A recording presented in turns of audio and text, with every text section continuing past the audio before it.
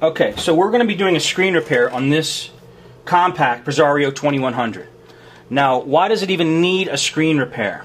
Well, here's what happens when you turn it on. If you can see the blue lights, it gets power. But there's nothing on the screen. Now, when I do that and I turn a computer on, I try to see if there's what's wrong with the screen. I look closely at the screen, and you probably can't see it on this little crappy webcam. The HD video might pick it up. But what you're basically looking at here is, come on now, there is a faint Windows image. You cannot, I don't think you can see it on that webcam. The screen's actually working. I can see Windows written right there. And I don't know if the HD camera's picking it up a little bit. Tiny bit. You can see the Windows logo. Yeah, you can see the Windows logo very faintly. Okay, so there's a faint image on the screen. Well, that tells us a lot. That means that the screen isn't bad itself. It's not, the screen's not cracked. It's still able to produce an image. So if it's able to produce an image, then what's wrong with it? Well, one of two things could be wrong with the screen at this point. The bulb that basically sits along the whole bottom of the screen, it's the length of the screen. It's a fluorescent bulb. This is before they put LEDs in screens. It's actually a real fluorescent bulb, really skinny. Actually, I have one. I'll show you.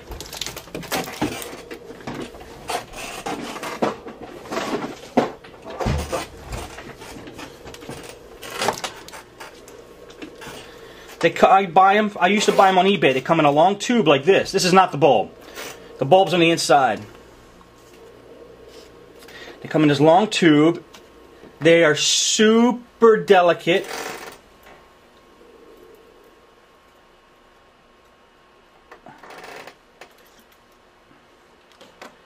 And that baby is a bulb. If I push my fingers a little too hard in one direction, it'll snap that thing in half. Ooh. Now, I used to buy these on eBay. They're cheap. They're like 10 bucks a piece. And install them into the bottom of the screen. But screens are not meant to have that done to them. You almost always have to break the screen to get the bulb in. And even when you get the bulb in and put it all back together, you're taking a chance. It's not the way. They're not meant to be replaced. They're just not. Unless you have a real good streamlined procedure for doing it, I wouldn't recommend it.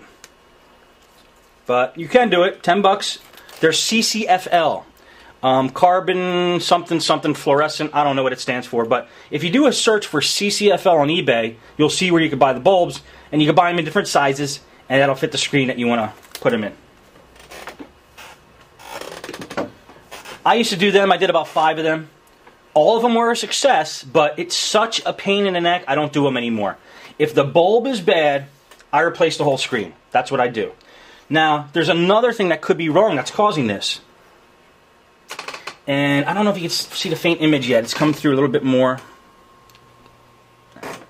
Anyway, I got a Windows screen right here I can see. The other thing that could be wrong is it's called an inverter board.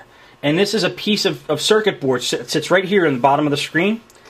And basically all that does is it provides power to the bulb so the bulb can light up. So, if there's no backlight, but you're still seeing an image on the screen, that means either the bulb is burnt out, or the inverter board that's supposed to power the bulb is burnt out. Both of them will give you the same exact symptom. So, how do we find out which is which? Well, what I like to do is first see if the inverter's bad.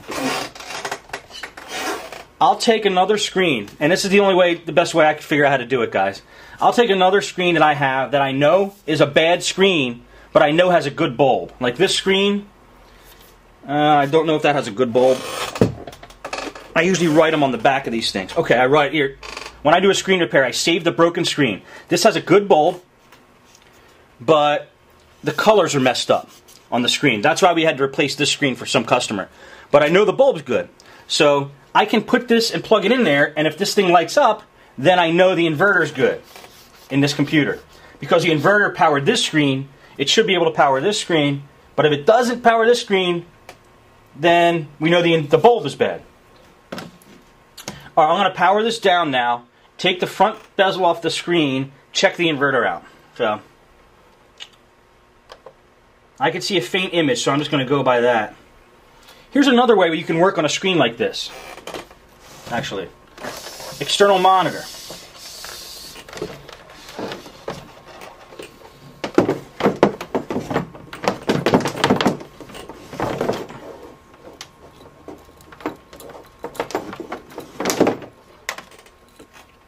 I should be able to plug an external monitor into this screen and see a picture.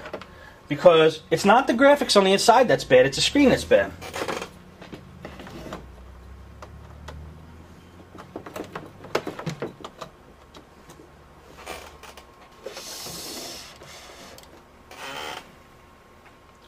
And there it is.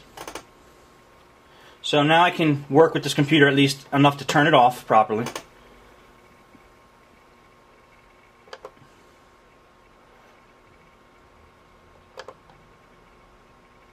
Shut it down.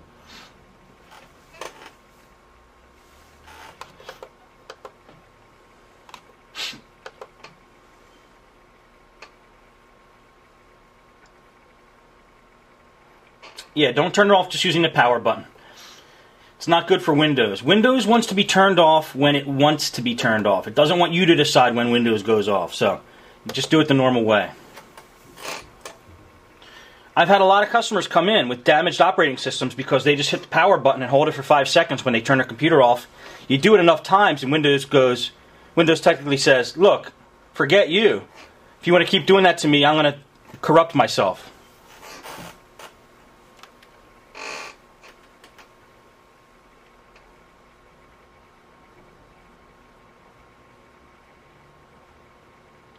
Colon cleansers. I'm just sorry guys if you don't know what I'm talking about. That's what Acid said in the chat room here. Was there an ad for colon cleanser that came up on my video? It did?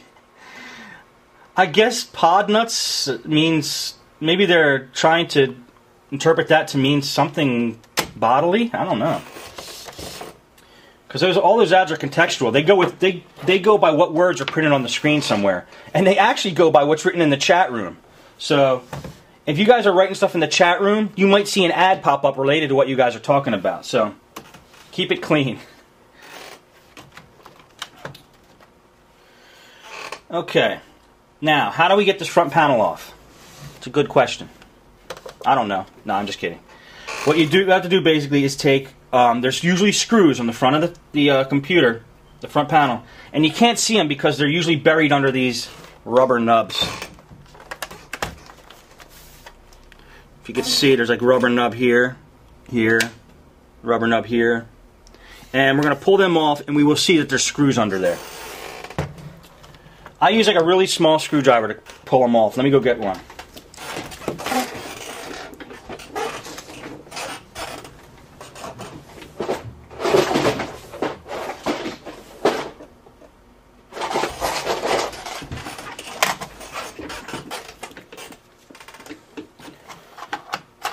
This is a really cheap, I think it costs $1 at Micro Center.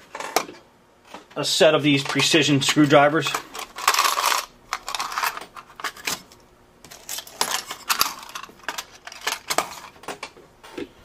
And what I do is just, some of them you can take off with your finger. If you can take these nubs off with your finger, do it, because your finger's not going to scratch the plastic like a screwdriver will. Now, you're also going to see that when you pull these off, you can't see it in the, oh yeah, you can see it in the video there. When you pull these off, you're going to get that sticky glue. There's a sticky kind of glue there. Well, that glue is what's going to keep these things on. Actually, let me unplug this real quick. And pull the battery out. Just in case the thing decides to turn on or something while we're working on it.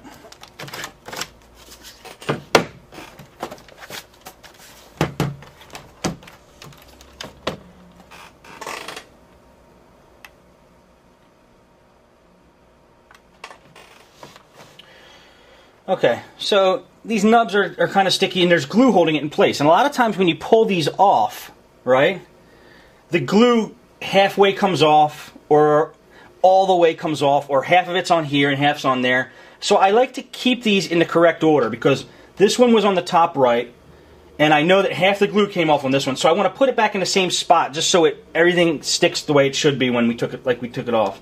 If you start mixing them around, then one might have more glue on it than another one, and it might not stick as good. Okay, that's number 2.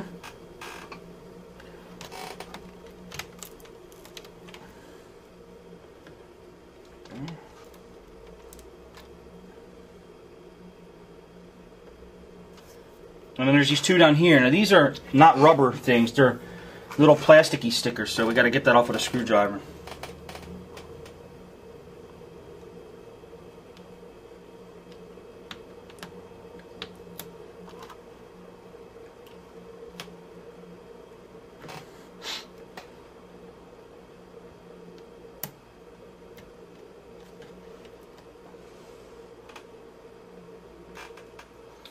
Okay. Now I kind of set them up in a little configuration here. Can you see it right there? That in the same configuration as I took them off the screen. This way I know which one goes where.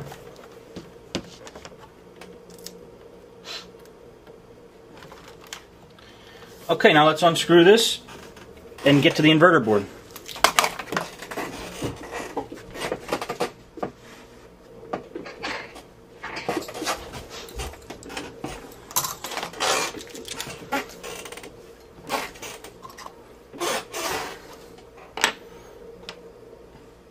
Here's another important tip. When you're unscrewing screws from a laptop screen, you want to take your screwdriver and point it in a direction that if it slips off of the computer when you're unscrewing it, it doesn't scratch the screen. Like if I was unscrewing up at an angle like this on this screw, and I lost my grip, it would go scratch the screen. So try to point your screwdriver a little bit in the opposite direction of the screen, so if it does slip off, it won't scratch your screen. So this I'm going to point a little bit downwards when I'm unscrewing it. Just in case I slip, I don't hit the screen. I've done that before. All of the lessons I learned here, I learned the hard way. So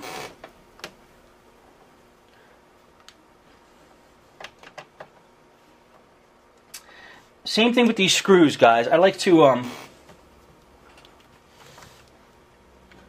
to keep them in the same configuration as they came out of the screen, because the screws themselves have glue on them too. And you just want all the glue to match up the way that it originally came off to keep the stickiness at a good level.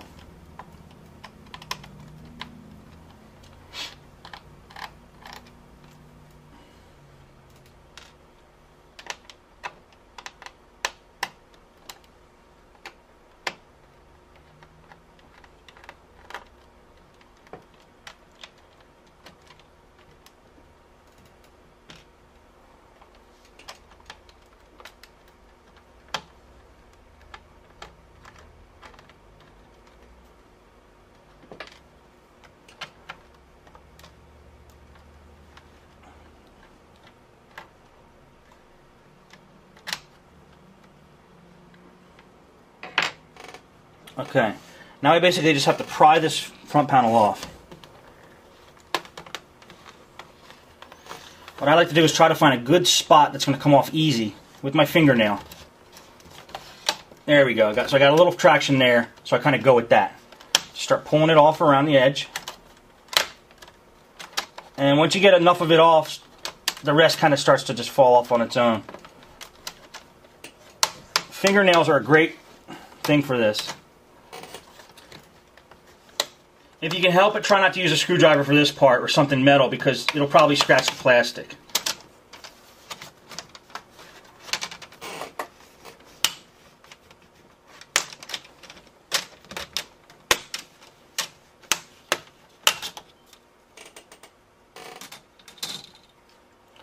Okay, so there's the inverter board down there.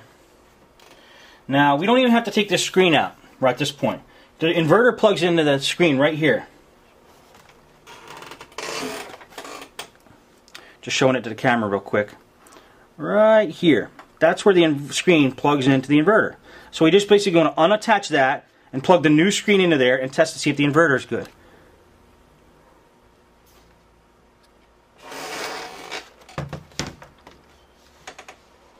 So let's see if we can get that out nice and easy.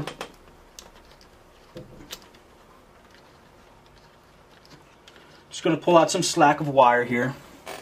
So this is where the screen gets attached through these wires to the inverter. I'm just going to pull this out. Okay, now the inverter is unattached to the screen. Let me show the HD video, the same thing. The HD video camera is right above this camera, so I have to show it in two places. And then after this is over, I'll tell you why the other HD video is not posted yet. I've been trying, guys, really trying to get that posted. Alright, well, I'm going to now take this screen, this broken one, that I know has a good bulb, because when I took it out, I labeled it good bulb. I labeled it good bulb. And I'm going to plug it into the inverter and turn the computer on. Now, here's the thing. Here's one more thing before I do this. Notice these screens are not the same size. This one's a long wide screen. This one's a 15-inch normal size screen, or it used to be normal anyway. These inverters are designed for different powers of bulbs here. You know, so it would be a good idea if you had a few of these broken screens that you could test it with, like 3 or 4 different ones. This way, you could test to see if the inverter is bad, because maybe this inverter doesn't have enough power to power this bulb. It's not really common, but it's not likely that would be like that, but it could be that this inverter wouldn't power this bulb, even if the inverter was good. So try to, if you have a couple screens laying around, I brought a batch of like 4 of them out. I'm going to try them all on this inverter if the inverter doesn't work.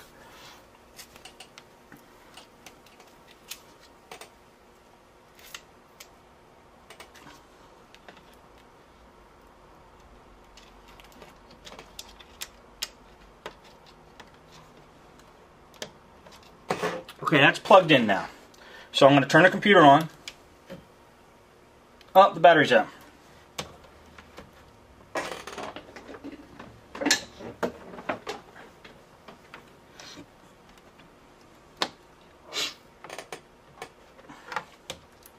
Okay, I'm going to turn this computer on. See what happens.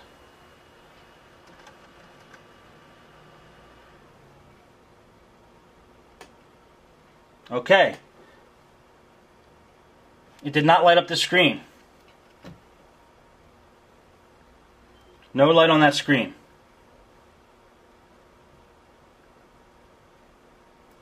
So, I'm going to say that that inverter might still be bad. Let me test it with a couple other screens before I make my final decision here.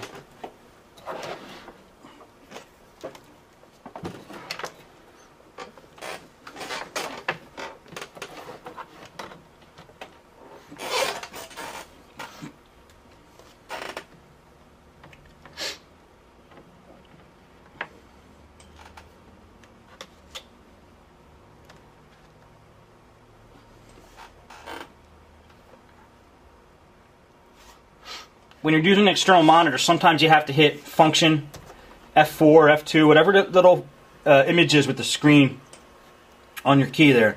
That will turn on and off the external monitor.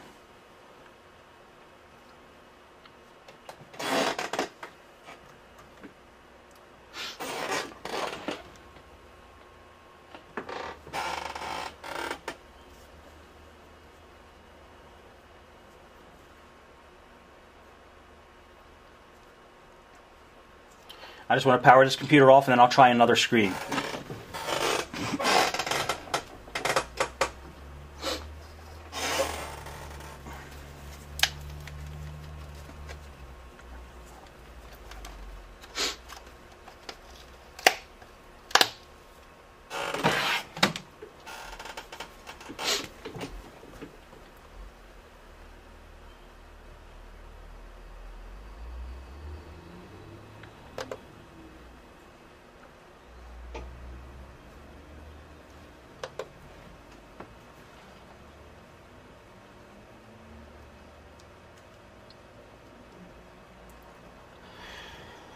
Okay, this is another screen I have. I wrote actually on the front here.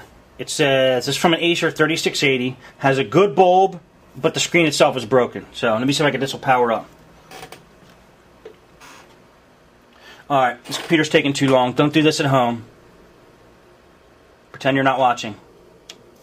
Okay. Well, let me take this screen off now. Unplug it from the inverter. And try this other screen, which is more of the size of the original screen. This is a 14-inch. This is a 15-inch 4x3 screen. This is a 14-inch widescreen. So it might be, the bulb might be more of the same size on this screen. Plug it in to the inverter. Okay. Turn the computer on, and let's see if we get any kind of picture here. Any kind of bulb action. Nope. No bulb action here.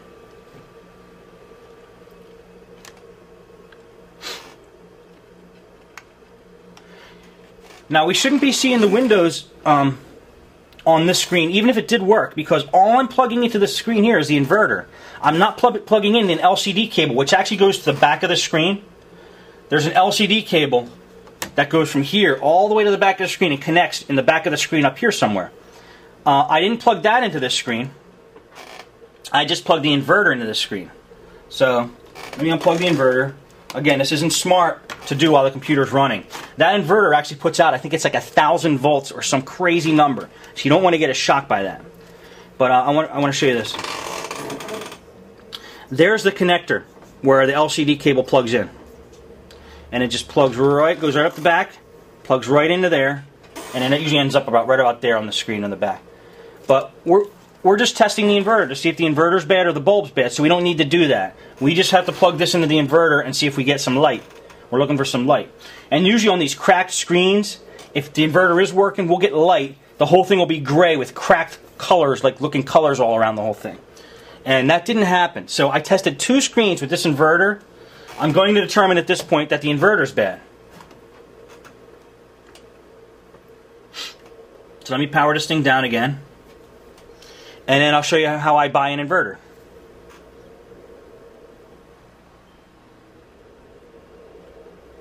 Again, don't do this at home.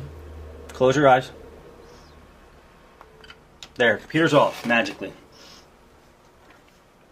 Okay, I'm going to unplug the power adapter. And we're going to pull the inverter out and get a model number off of it.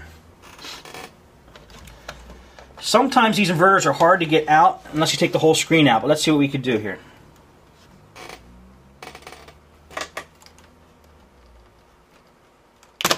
Oh, this one's just kind of stuck in there, so no screws holding this in. Just pops right out. That's unlikely, guys. Most of the time there's screws holding these inverters in.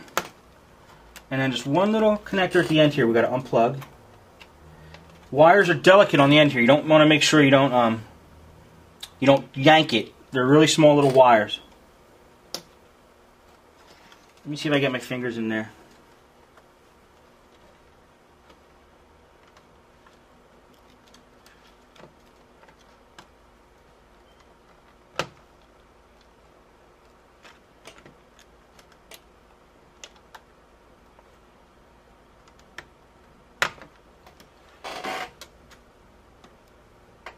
Well, this isn't cooperating.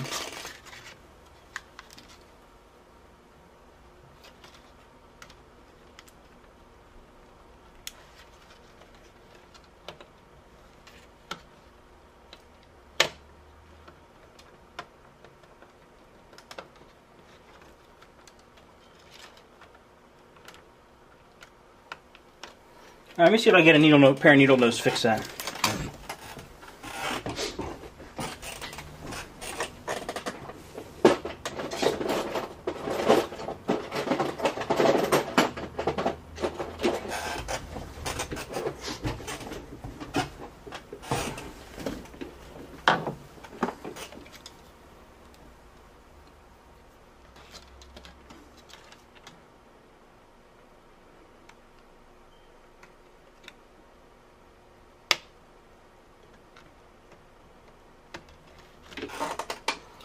Ah, this isn't going good.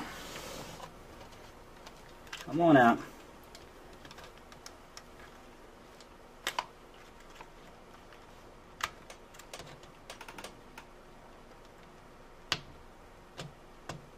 There we go.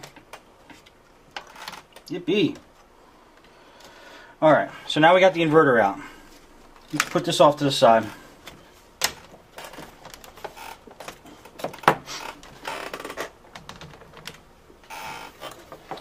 Now,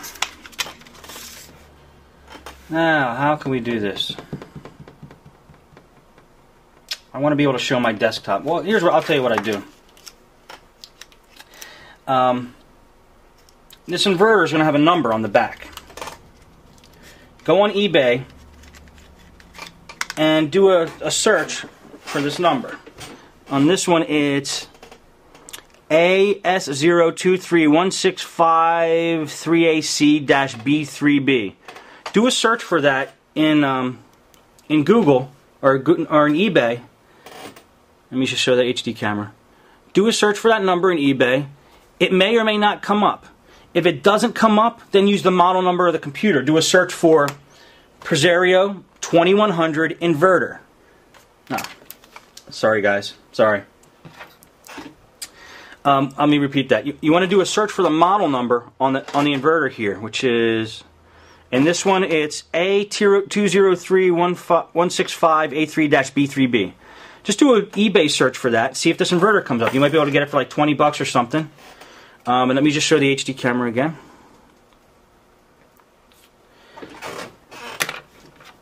And see if it comes up. And like I was saying, if it doesn't come up, if you do a search for that serial number or this model number for this inverter, and it doesn't come up in eBay, then you got to resort to just searching by model number. This is a Presario 2100. So you do an eBay search for Presario 2100 inverter, which I'm going to do right now.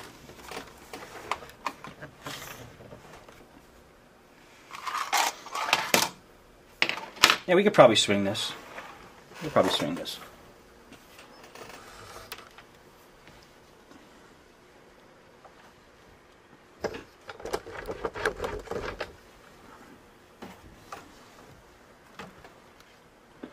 Okay, so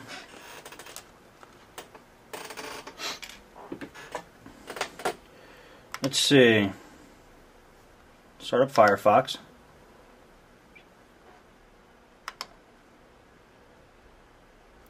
Go to eBay. And let me just type in this model number here.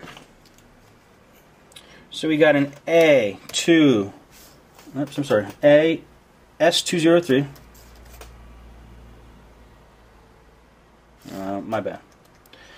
It's an AS0231 65 3A3-B3B. It's unlikely that this would come up, but let's try it.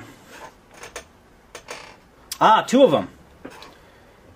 See, the reason you want to search by model number of the inverter is this inverter might be being used in a couple different boards or a couple different computers. So if you do a search by inverter, you might get better results than if you search by the model number of computer, because this might be used in a 2100 Presario, and as eBay is saying here, it's also used in an NX9010 computer, which is also compact, or that might be an HP, same thing. $13.25 free shipping. It's a buy it now or best offer. Okay, let's see if it's in the US. I like to buy from people in the US. Item location, Kentucky. Alright, that's a bonus. Feedback, 98.8. That's not bad at all. And they're a power seller, and they have over 1,100 feedback ratings. So you know you're safe, because only 1.2 times out of 100 has somebody left this guy negative feedback. So your chances of having a good, successful transaction are very high. He's a power seller, which says a lot, and he's got all these feedbacks. It's a low price, it's free shipping, it's in Kentucky. I'm going to buy this right now, actually. I like buy it nows in eBay. This one's a buy it now, but it's not even in this country. It's for like 30 bucks. This one's 16 bucks. And this is a used one. The other one was brand new. This is in Shanghai, China. Definitely going to buy the other one.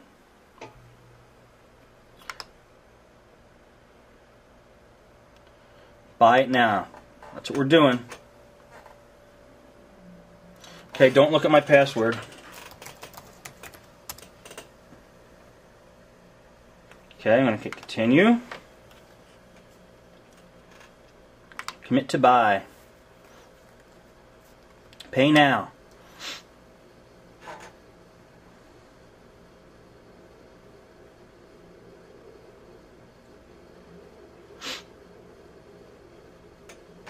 Come on, pay now. Okay, $13.25. Can't beat that deal. It's a good deal.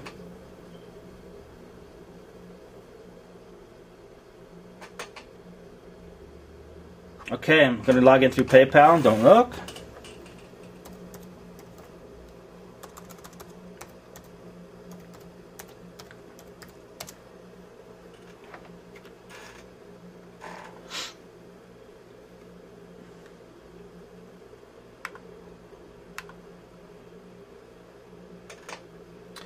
And confirm payment.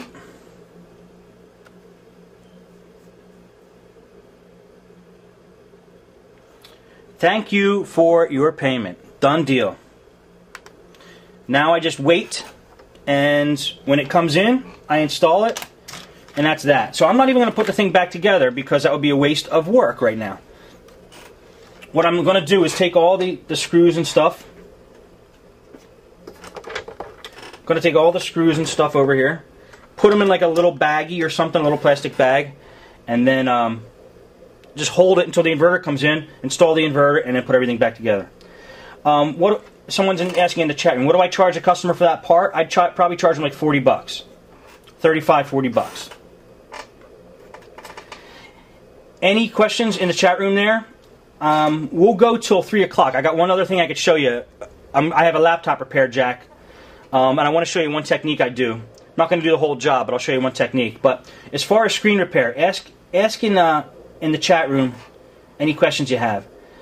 And that's 40 bucks in addition to 79 for the labor. That's what I charge for that job. 79 for the labor. I would charge them 40 bucks for that part. No Bad Dog is saying old 35mm canisters and Altoid tins are great for storing parts. I'll show you what I use for storing parts too.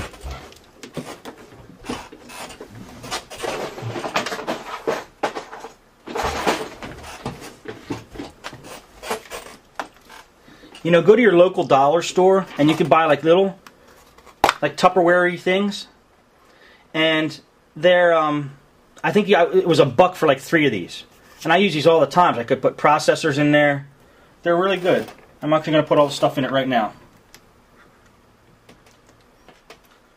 But ask me any more questions if you have any more questions there in the chat while I'm doing this.